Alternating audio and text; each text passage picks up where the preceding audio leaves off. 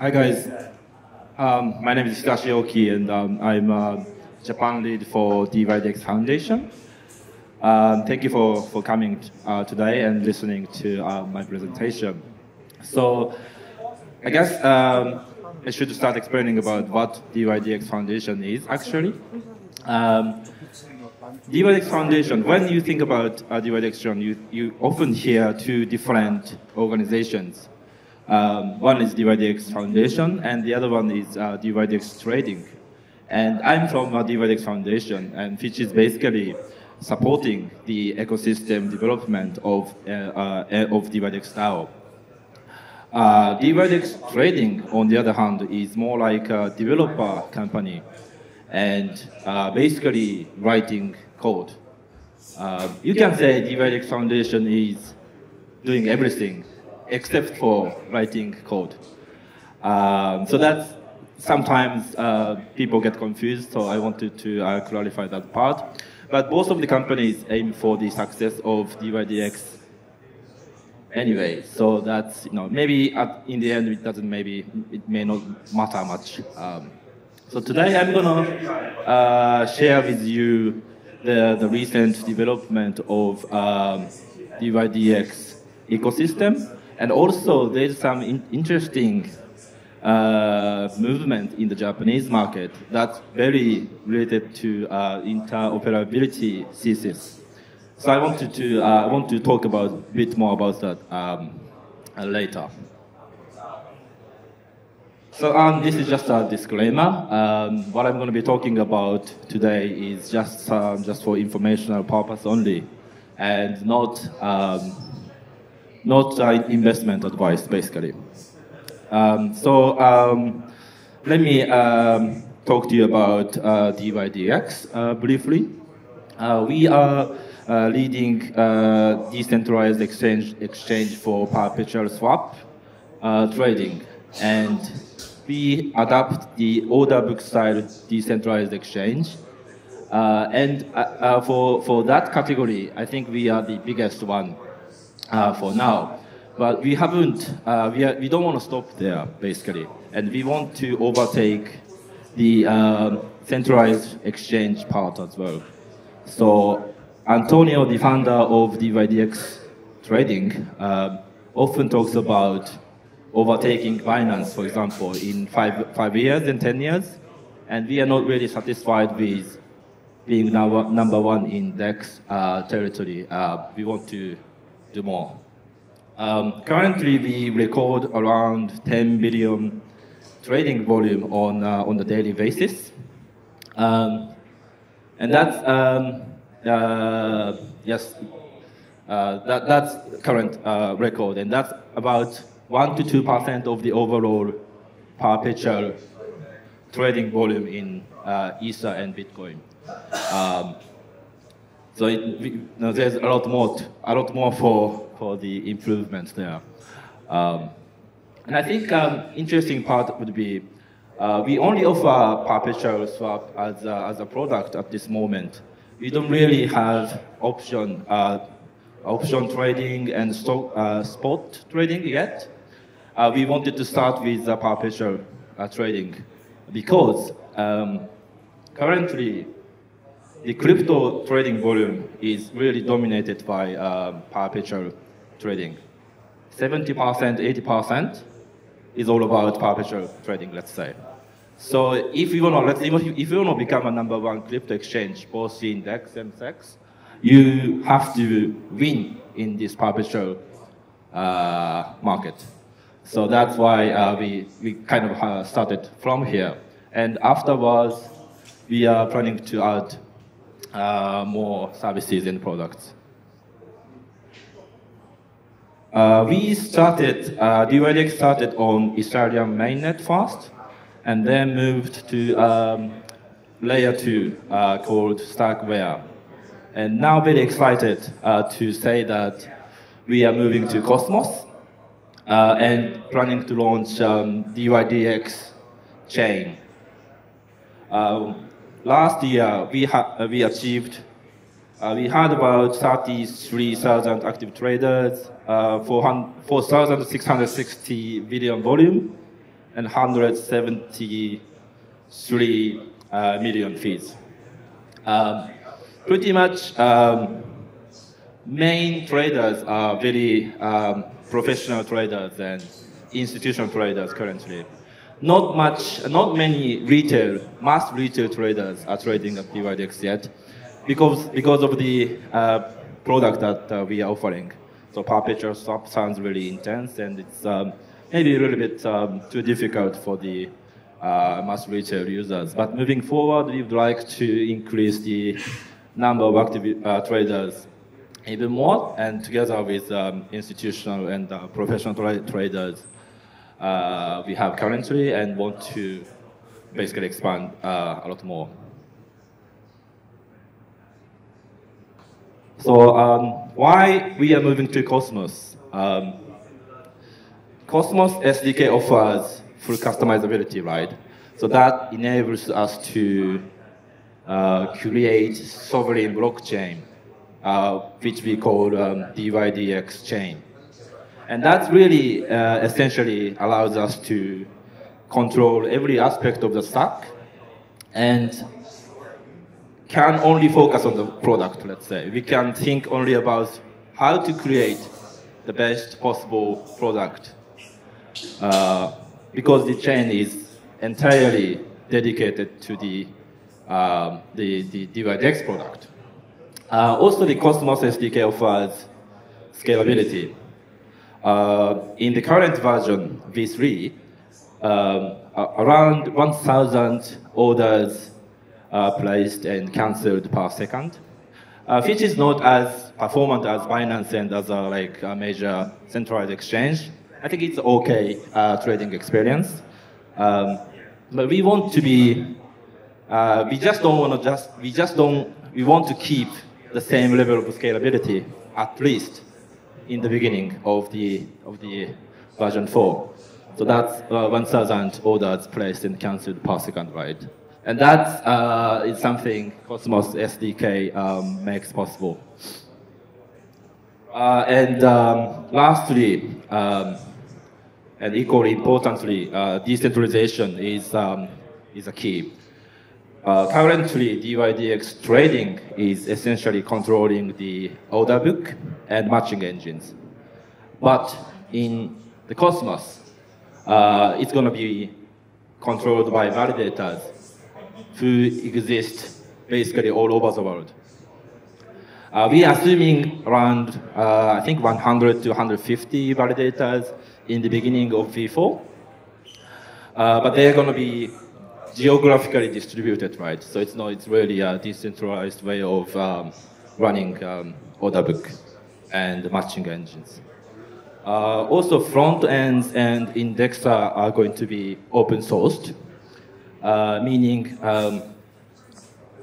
not dYdX trading controlling front end and indexer, but third parties can use the open source code and come up with front end by themselves. And in the beginning of the V4, I think we're going to be having main indexers and front ends, but after that, it is possible to have regional specific front ends. So let's say there may be a Japanese version of dYdX front end, Korean version of dYdX front end as well. So I think that's really exciting. Just to quote Antonio Giuliano, the founder of dYdX, he thinks decentralization as follows. The decentralization of a system is equal to the decentralization of its least decentralized component. Now, dYdX is really committed to the product. So product, that's basically the only thing that you hear in a daily conversation. We may say that we are, in that sense, product maximalist. We are not really chain maximalist, we are product maximalist. And that, in my opinion, actually, stands out thanks to the application-specific blockchain thesis. So that's Antonio's tweet, and recently he remarked about Cosmos brand as well. But I think if, I guess in the end, users don't really care what chains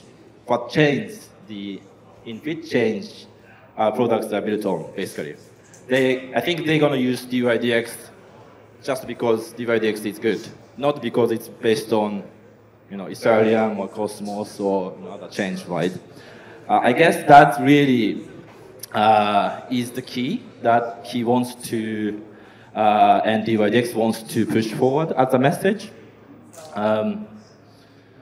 Sometimes, we are moving from Ethereum to Cosmos, so sometimes people ask, how we can basically, transition Ethereum people to Cosmos people. That's important consideration, but I think that dYdX wants to push the message that it's dYdX. It's not like picking up community. So that's something we think, we talk about every day, and actually that's paradoxically, so we are not talking about blockchains, but paradoxically it's really good for that. If that state is successful, it's really good for Cosmos and interoperability thesis. So here's the life cycle of order. So let's say in V4 version 4, you can take a look at how trade order will be recorded on chain. So, as a user, you place an order, right, and on a decentralized front end or via API, and that order is going to be sent to a validator, who then shares the order with other validators and full nodes. And then the certain validator is going to be picked up as a proposer, and then that proposer is going to basically put the order in the block. And the proposed block goes through the consensus process, right? And if certain percentage of validator nodes said yes to the block, then the block is committed and they save to the on-chain database of all validators and full nodes.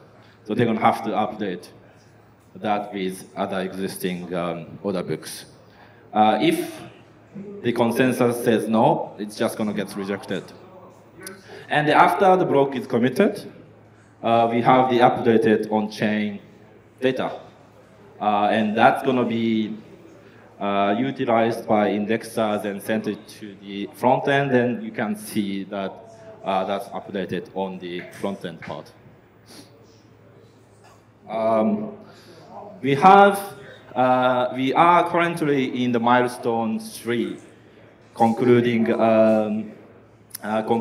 private testnet, and hopefully by the end of this month, or maybe early next month, we're going to be starting public testnet, milestone 4, and hopefully by the end of September, or maybe early October, we're going to be launching mainnet and basically moving to Cosmos.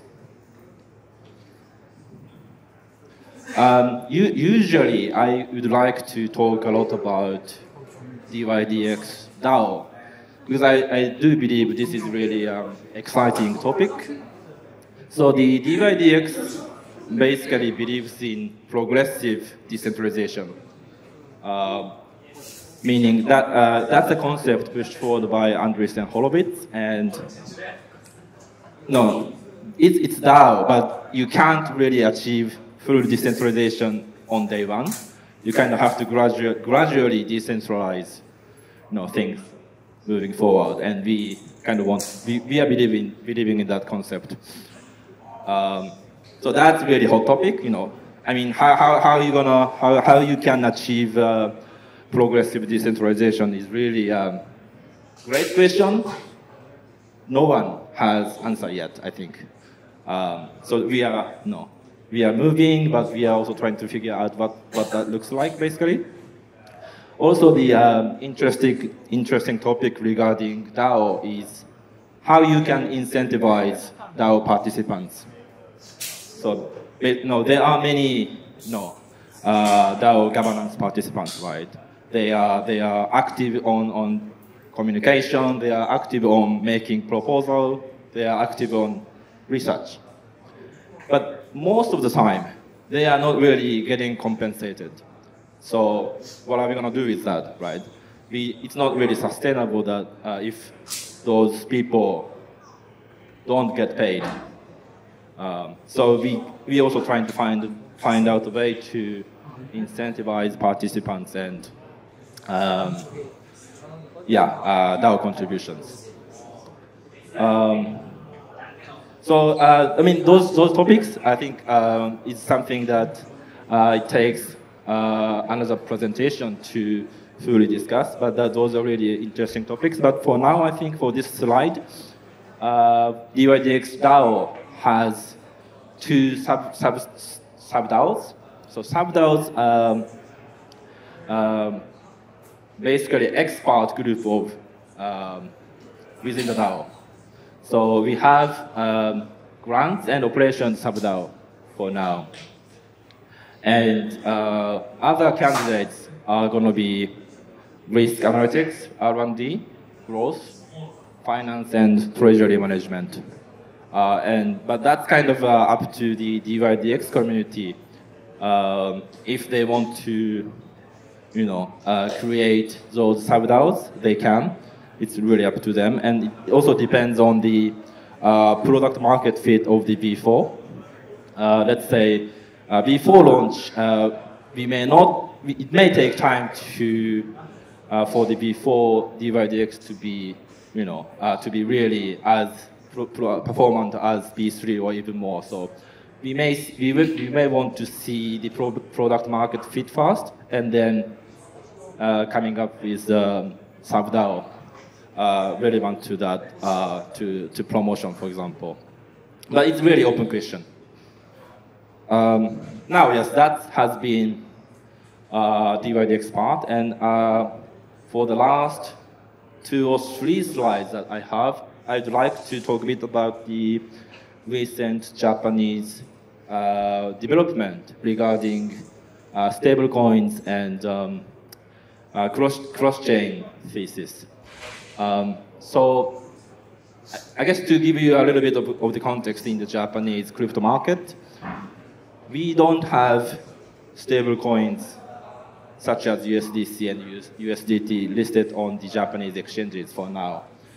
So if you are living in Japan, you kind of have to go to non-registered exchanges, send your Bitcoin to non-registered exchange, and exchange that to stable coin, and then send it to MetaMask or other private wallets. So that's been the situation. This is because we had this crypto law back in 2018, and they defined crypto asset in another way. So they didn't think about stable coins coming in a few years. So they couldn't say that stable coins are part of the crypto asset. So basically, they didn't know what to do with the stable coins for a very long time. Since 2018, so it's going to be it's about like 5 years. Stable coins, what to position it is something that we have been discussing, and it took a long time. But finally, we had new law, the Payment Services Act, also known as the Stablecoin Law, became effective on June 1st this year. So it was like last week, I think, or 2 weeks ago. A very recent development.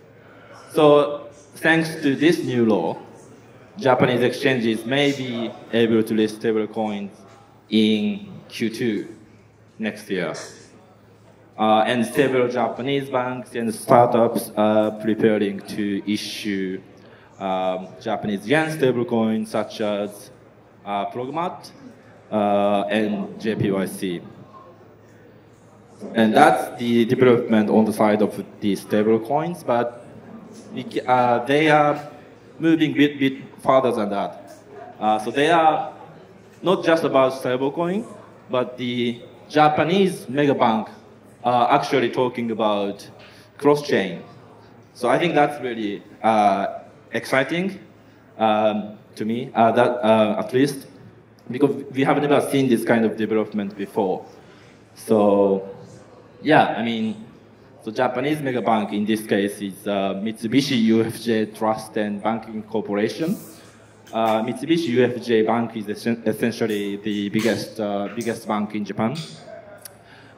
They are trying to issue Progma coin, and they want it to be cross-chain capable. And they are collaborating with Toki, which is IBC cross-chain solution. And no, they are very serious about not just issuing stable coins, and want to make it cross-chain. So that means technically, you can buy in Japan Japanese yen stable coins Progma, and then send it to the Cosmos ecosystem, and then eventually to DEXs and the dYdX chain. So that's it's just like that. This hasn't happened yet. It's still the conceptual thing still, but some glimmer of hope is here, and maybe good for Japanese stablecoin market, also for the Cosmos ecosystem, and for the interchain interoperability thesis in general. So that wraps up my presentation basically, and I put my not mine. I put dYdX Japanese community Twitter account here. Usually we tweet in Japanese, but we would like to reach out to more international audience moving forward. So try to give you the followers the Japanese development in English.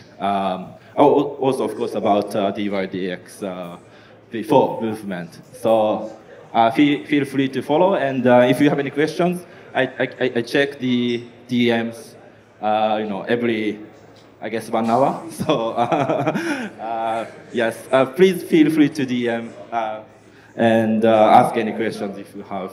Thanks for listening.